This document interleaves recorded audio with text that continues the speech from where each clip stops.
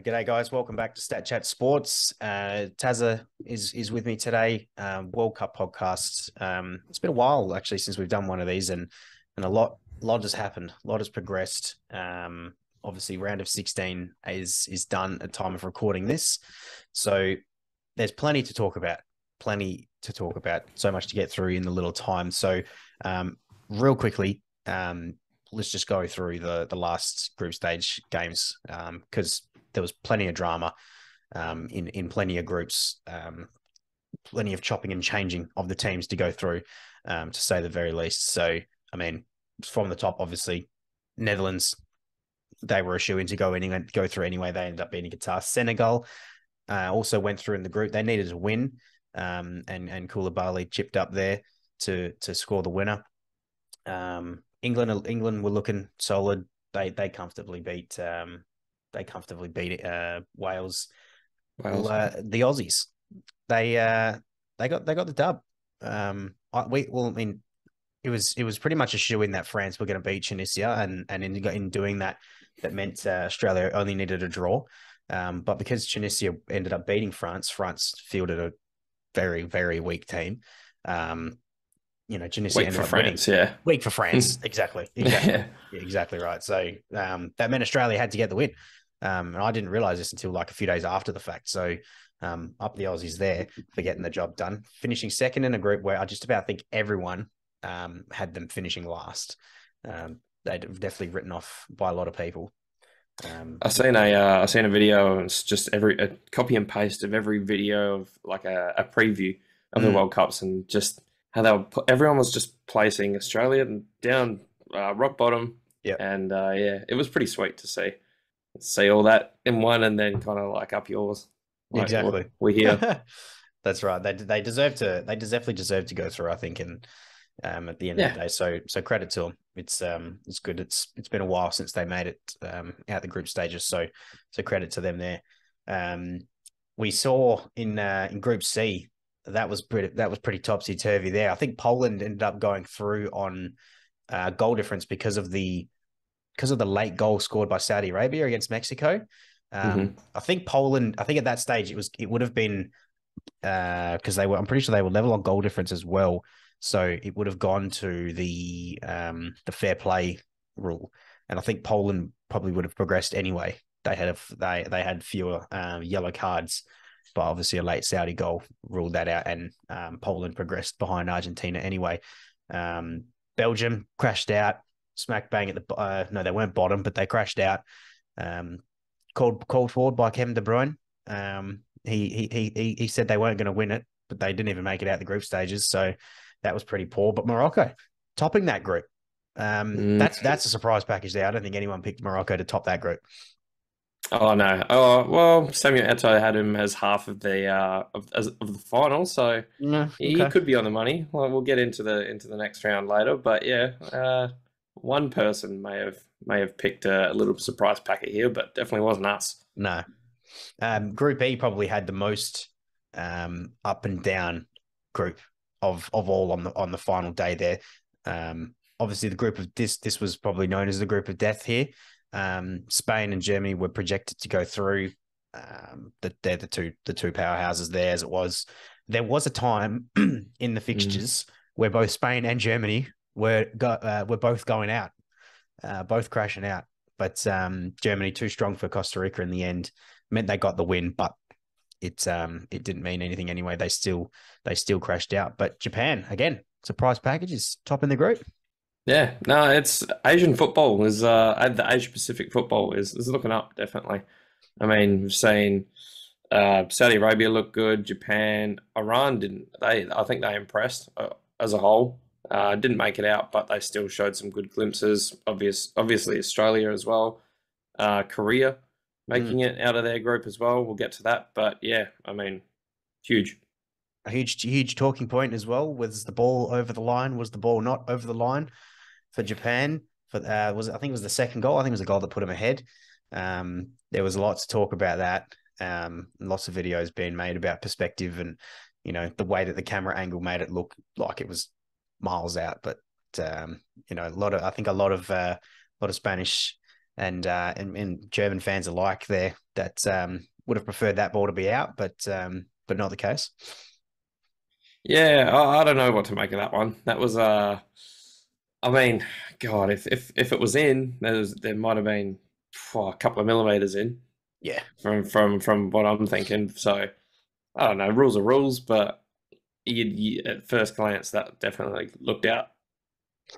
We had Portugal and Korea go through in Group H. Although Uruguay won, South Korea caused the upset and went through. And the scenes at full time there with all the South Korean players in their huddle waiting for the news to see that basically the full time whistle had gone and that they were through. And it was good to see there. Like you said, the Asian Pacific region of football is definitely shining in this World Cup. But credit there. Portugal probably surprised to lose. I didn't see their lineup. They might have fielded a little bit more of a weaker side. But I mean, they were through anyway, so it didn't really matter there. And then Brazil. Last time we spoke, we were talking about them breaking records of unbeaten in the group stages. The jinx. He's put the moz on them. And yeah, Cameroon got the job done there, and an Abubakar winner, and a red card to follow for taking the shirt off in the celebrations. I think you copped that one. I think he was pretty happy to. Yeah, even his reaction, he's just like, whatever. Look, I've just got the winner against Brazil. Look, I'm going home. It doesn't really matter. So whatever. So that's a wrap up on the groups. So they obviously saw the Netherlands, USA, Argentina, Australia, Japan, Croatia, Brazil and Korea, England and Senegal, France, Poland, Morocco, Spain, and Portugal, Switzerland progressed to the round of 16. Now this is what we're here for. Is the round of 16. This is where it starts getting real interesting. And the first one that kicked it off was Netherlands and the US. Expected winners, the Dutch here. But something what was interesting for me is that obviously, like, the Netherlands are probably regarded as a top nation in the World Cup, but it's the first time I've seen a top nation go up against the US were the underdogs, so we'll call them the underdogs, but change their game style to suit them and to stop the way that the opponents were playing. Normally, if it's a squad, player for player, paper for paper, squad for squad, they're better. They just say, oh, we'll just play our normal way, let the quality shine through. But obviously they'd done their homework and figured that the US were pretty dangerous and pretty quickly on the counters. So the second that the Dutch lost that ball, they were straight back into their banks of four, and defended on and ended up playing on the counterattack, and they scored their first 2 goals that way. And they executed the game plan perfectly. Yeah, I mean, Netherlands were pretty convincing for mine. Couple of the US goals were, I mean, the first two were quite good, but that last one was pretty disappointing to find Dumfries at the back post and give up the last goal. That was the killer goal, really, for the US. So not a great showing from the US, where they really would have hoped for something a little bit more and to show some more promise looking to the future. And Argentina, Australia. Now it's worth spending a bit of time on here because there's as Aussies we can be incredibly proud of what they put up here. After going 2-0 down against Argentina, you probably think, yeah, no, that's done and dusted. Especially again, being Australia, the quality player for player is leagues. But I think it was a goal 70. I think it was around the 75th minute that the wicked deflection from Craig Goodwin ended up finding the back of the net. But from that point onwards, it was all Australia, and they were incredibly unlucky not to land a late equaliser and take its extra time. Yeah, they threw the kitchen sink at Argentina there, and I mean they were going for broke. They knew. I mean, they had to throw everything at it, and that grand qual. It was right just that end. Little turn, and I thought it was so close, and it took some Emi Martinez brilliance to and the Aziz Behic Messi-esque run that if that had gone in, Messi himself would have applauded that one. That would have been goal of the tournament. I don't want to look at Richarlison's scissor kick, whatever. that would have been goal of the tournament. Purely just the caliber of player, really. I mean, he's danced through half of that team. I think it was Martinez that Lissandro Martinez that stuck the leg out and just managed to scupper that. But that would have absolutely just sent the house down. Yeah, it would have. So, I mean, disappointing at the end of the day. We weren't expected to go through, but the boys put up a valiant fight. So they well and truly proved to themselves. Exactly. They didn't roll over and get beaten. They proved to themselves and the nation and fans of the World Cup that they deserve to be there. Yeah, absolutely. France, Poland was next. Yeah. And I mean, again, France expected to win here. Giroud broke the record, number 52. He's outscored Thierry Henry for the French national team now, which, I mean, we spoke about in one of our other videos, but not a player that you'd expect to be holding that title for France, at least. Yeah, I mean, I don't know, he just becomes a different player playing for his country. I mean, he's always been a solid player for club level. Arsenal, Chelsea, Milan now, Montpellier before he really broke into the big time. I think it was Montpellier. But he's just a different player. And think of all the French names, all the big strikers that have played for France, and you would not put him at the top just based on skill alone. You're probably not over in there, but it just shows what longevity and just consistency can do. I mean, half of those guys wouldn't have played at the top level till 35, 36, to mid 30s. So it just shows that sticking around and consistency is key. I can't remember if it was yourself or if it was BT on one of the other ones that pointed out Mbappe was going to go ballistic in the group stages. I think it might have been BT. I don't think it was me. Yeah, no, pretty sure it was BT. He's another two here in the group stage. Two absolute thunders of goals. I think he's currently leading the Golden Boot. I think he's got 5, and there's like 4 or 5 players all on 3. But he's looking pretty solid there to take that out. But it's just it's Mbappe. Do you need to say much more? Yeah, I know. Those 2 goals are just, he hammered them. I mean, nobody should be able to swing. He was standing still. Yeah, and the way he swung his leg through it. It just thundered it. I mean, he hit it near post as well. The keeper should have had it covered. But what do you do at that point? I'm not sure what how you meant to cover that. But he's just thundered it. It was kind of over him, but sort of near post as well. But yeah, even the second one, he's just absolutely thunderbolted that. And I mean, France, the next round, once we go through the rest of the fixtures and look at their next fixture, it's a tough game, but it's hard to see France in this kind of form not getting all the way to the last dance. Yeah, and there was there was talks that it was going to be a tough tournament for them. Lost a lot of experienced players. Obviously, Benzema out, both Pogba and Kante out. They were pivotal in their 2018 World Cup run. So the squad was looking substantially weaker at this point than in 2018. But I mean, there's that much quality in that side. I remember in 2018 when like France put out like sort of their starting 11 and then with the players that were sort of in the squad on the bench, and you essentially had 2 top quality starting 11s there anyway. So the fact that they've obviously lost Benzema and Kante, Pogba, a couple of big players, they've managed to slot them in with just as much quality anyway. So it doesn't surprise me, the fact that they are still sort of just rolling through everyone at the moment. But obviously it gets to the later stages and in the next round it's definitely a tougher opponent. So that's definitely going to be one of the more exciting quarterfinal matches there, which we will touch on just a little bit later. Who was next here? Oh, England and Senegal. That was a whitewash. Let's be perfectly honest. It took a little bit for England to get going. Once they started, the floodgates just opened, and Senegal had no answer. It's the Jude Bellingham show.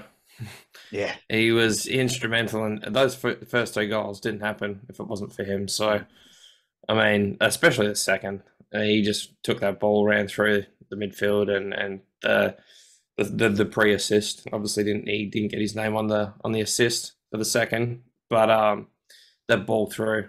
I think it was it Foden? I can't remember. I think Harry Kane scored the Um, second. yeah. Okay. Yeah. Yep. So yeah, I mean, unreal. England.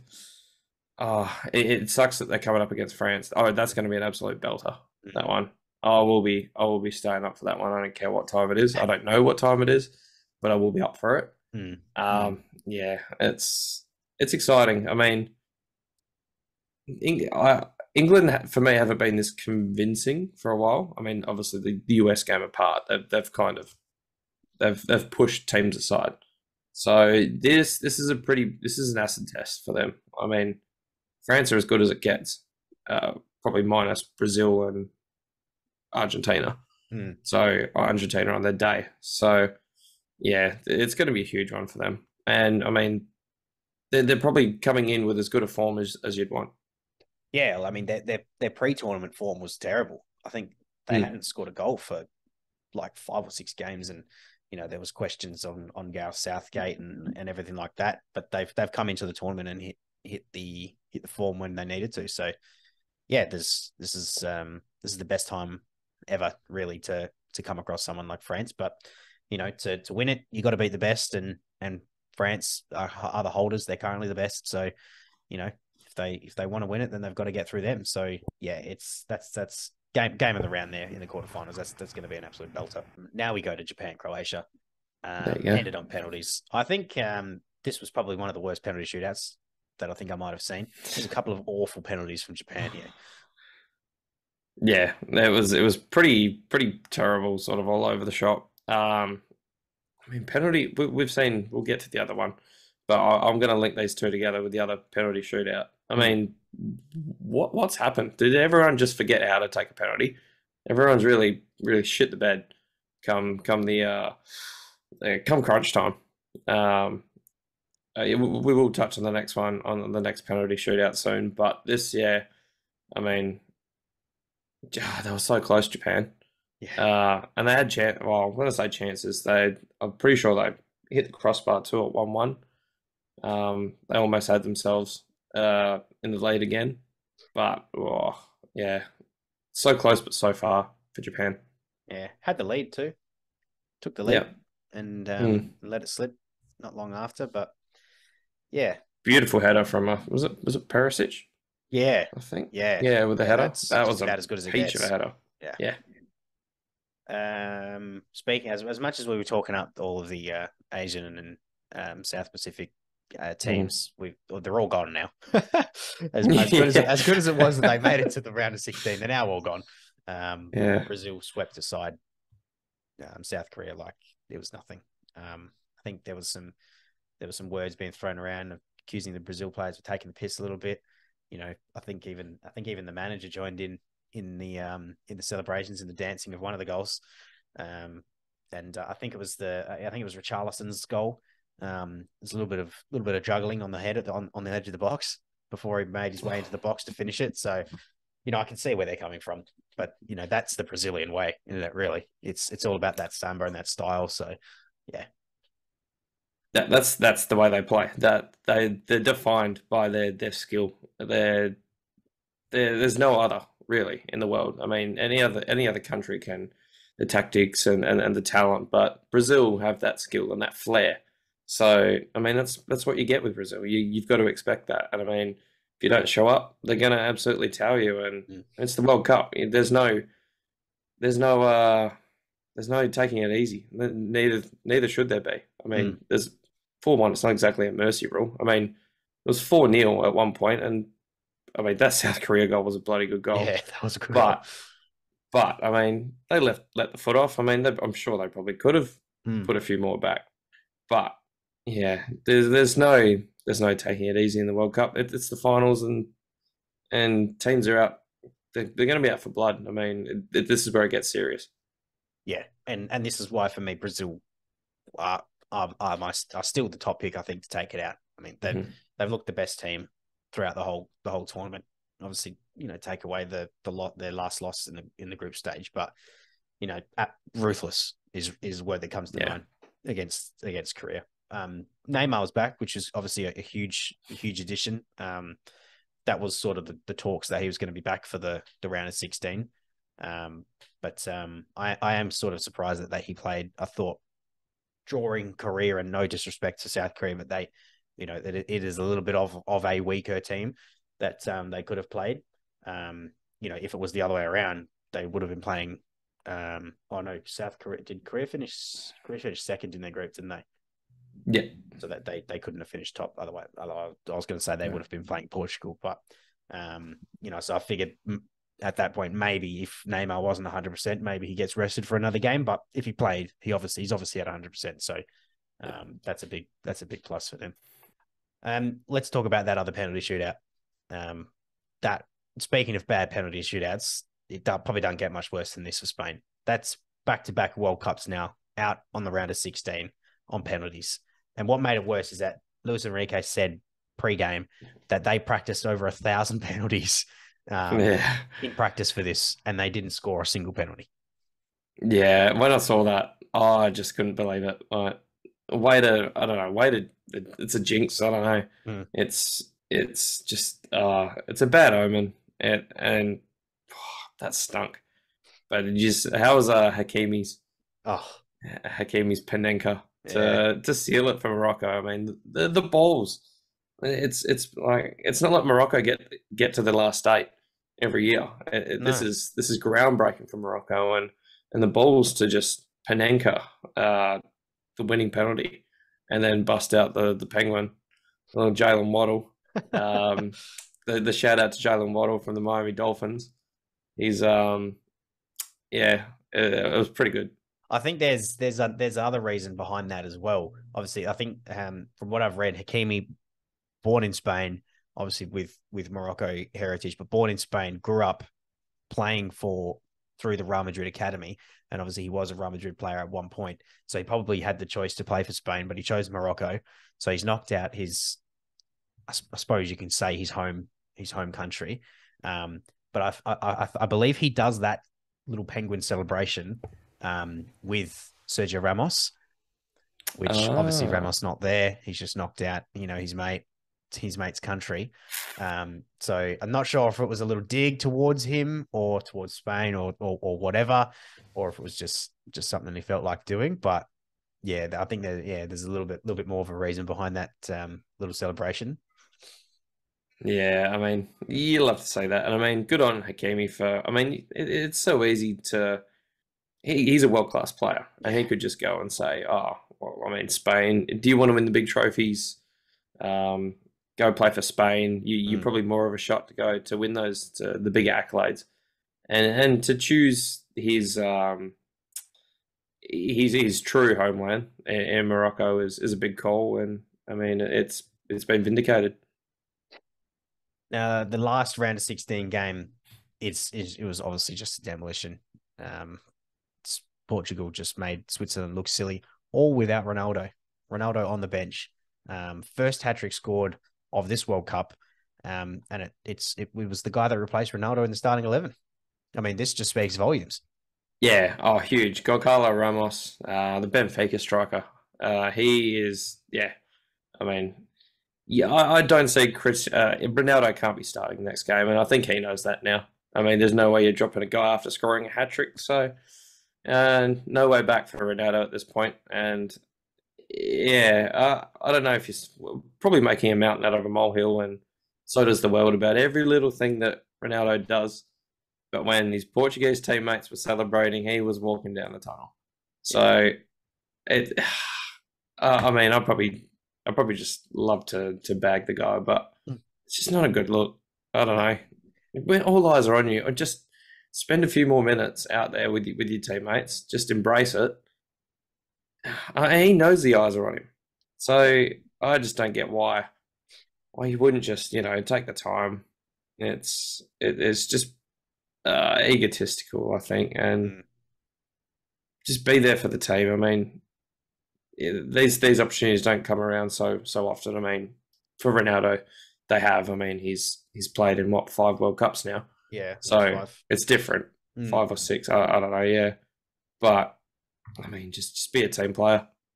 Yeah, what makes this like funny is that obviously I believe there was some animosity within the camp anyway after he was brought off on in one game. He obviously wasn't too happy. It might have even been the South Korea loss when he came off. He wasn't too happy. He spat the dummy there. Probably had a go at the coach as well. So that's when he's turned around and said, "All right, well, I'll just leave you on the bench." So it's the same sort of arguments that and same sort of thing that we were seeing at United prior to the World Cup. So there's all fingers point to one person being the reason behind all of this, and it's Cristiano Ronaldo. So it's down to him, and like you said, it's you celebrate with your teammates. It's your country. It's what he's played for the whole time. You're playing for something different other than just the badge on the shirt sort of thing. You're playing for a whole nation. So you would think that doing that, he'd be able to put all this childish shit aside. But from what we've seen in the last month, that's not going to happen. But one thing I did see is obviously the debate is sort of between like obviously Ronaldo, Messi. It's their last World Cup. If either one was to win the World Cup and take it home, would that sort of solidify that player as the GOAT over the other? And somebody after this game, obviously with Ronaldo being on the bench and missing out on a large portion of it, someone said if Portugal end up winning the World Cup with Ronaldo on the bench, can he still be given that accolade of the GOAT?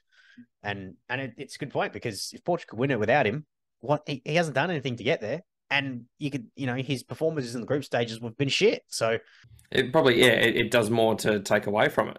yeah, Really, I mean, it does more to lessen his case. So I mean, Messi's sort of getting it done for Argentina, getting them across the line. We'll see what happens in the next stage for them. But yeah, I mean, for Ronaldo, it's doing nothing but negatively impacting his case at the moment. A nod to Benfica, another talent off the Benfica talent line with Ramos there. I mean, they've just sold Nunes for whatever the stupid money it was. They got Enzo Fernandez absolutely balling. Now they've got Goncalo Ramos. I mean, absolute talent line. And this World Cup is working wonders for them. There's something in the water in Benfica over there, because they breed them just about every season. You'd think they take clubs take their best players, and you think, okay, a little bit of a rebuild, but then up pops somebody else just to replace that player, and it's almost like that player never left. If in some cases even better. Yeah, something's happened over there in Benfica. They need to get those players tested, I think. Yeah, unreal. Let's just quickly touch on the quarterfinals before we wrap up. So obviously, Netherlands and Argentina. This isn't the order. I believe the first game is Croatia Brazil. So let's start there. This has just about Brazil written all over it for me, with Croatia being as average as they were against Japan, and Brazil being as good as they were against South Korea. I can't see anything else less than a Brazil win here. Yeah, Brazil win. Yeah, I've chatted to a couple of Croatian fans, and I mean this is where they expected to get. I think, this is where they're happy with. So everything from here is a bonus, and they knew that they would have to come up against Brazil at some point. And yeah, Brazil's Brazil, so you wouldn't be unhappy if taking a loss here. You just don't want to get absolutely beaten. Netherlands and Argentina. This next to France and England is probably the other mouth-watering quarterfinal for me. Obviously, Netherlands I think could probably be seen as a bit of a dark horse at the moment. I think, but they're coming across Argentina at who obviously, besides the slip up at the start, they're hitting strides here, and Lionel Messi is basically carrying the squad on his shoulders. He's putting in some serious performances, so it's a dangerous time to come across those. Yeah, this is an interesting one. I'm very keen to see Messi against battle Virgil van Dijk. I think that's a pretty big tussle.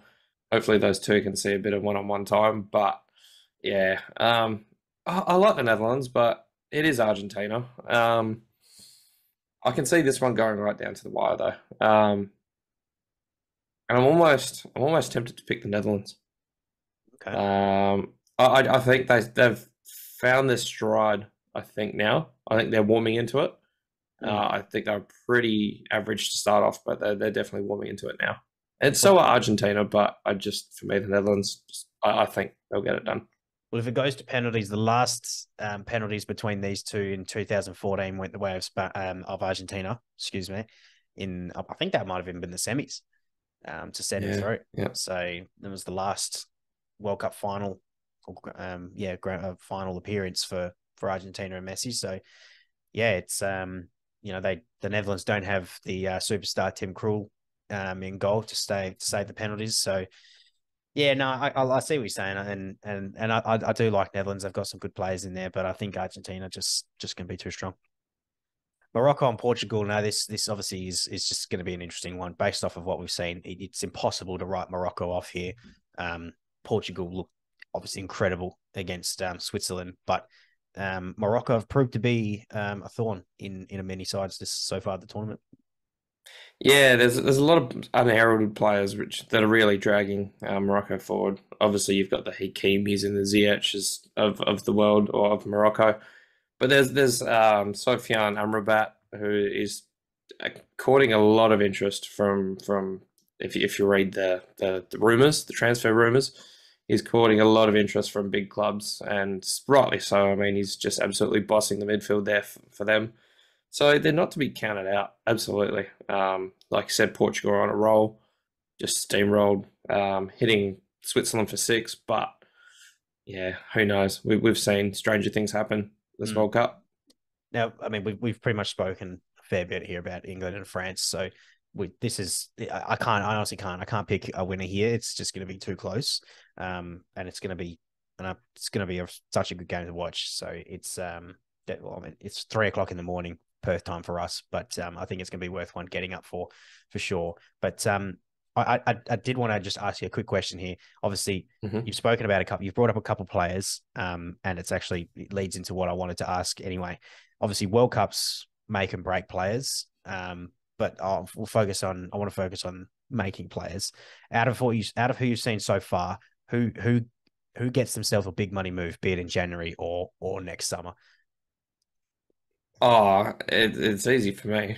I mean, it's the one everyone's talking about, I think. It's Jude Bellingham. Mm, I think. It's already talked about that he's moving, so mm, maybe that's just cheating, and that probably count that one out. I mean, he's moving regardless. He's not staying at Dortmund. mm. He's just putting himself. This is just to boost his value for Dortmund, Yeah, really. true. Yeah. And I mean, he's probably chucked another 50 mil on his price Mm, mm. from the pre World Cup price, but geez, I mean, you mentioned Enzo uh, Fernandez. I think he's a big one. yeah, I I think think he's probably the next one. what he's done so far has been, he's got to be catching some eyes. Cody Gakpo, he's one that Mm. was already sort of in talks prior to the tournament, but he started the tournament off sort of brilliantly. And one other player that I sort of thought of, just going back to home soil here, I think Harry Souttar deserves a good move. I mean, I'm not talking big club, but I think he's playing for Stoke currently. Yeah. But he had a great tournament. He was an absolute rock at the back for Australia. So maybe a move to a sort of a lower prem team or something like that. But I think he deserves a step up for him. Yeah, I think he's shown enough, definitely. It wasn't a flash in the pan. We've seen a couple of games. There's enough evidence there to suggest that he could mix it with a higher caliber player than the championship. So, yeah, I mean that's a good pick. It's a roughy kind of pick, but Mm. absolutely. I mean, I'm not sure if we've got any Aussie representation in the Premier League at the moment. Well, Garang Cole now, but well, Ah, Qual when he eventually goes over there, but when yeah. he goes. But as of right now, I don't think we've got actually anyone playing day in, day out No. in the Premier League. So that would be huge, definitely for Australian football, which, I mean, we really hope sees a bit of an upturn in fortunes and just the building of talent. All right, Tazza, that'll wrap us up. Quarterfinals start tomorrow night, Friday night for us, 11 o'clock Perth time. So kick things off with Brazil. This is the pointy end of the tournament. This is where things start getting exciting. So we'll be back maybe in a week's time or so to cover what's happened just before the final. We'll think of some things to do there. But thanks for joining us, Tazza. Thanks for listening. If you are new, subscribe. If you like the content, leave a like. And yeah, thanks for watching, and we'll catch you in the next one. Cheers.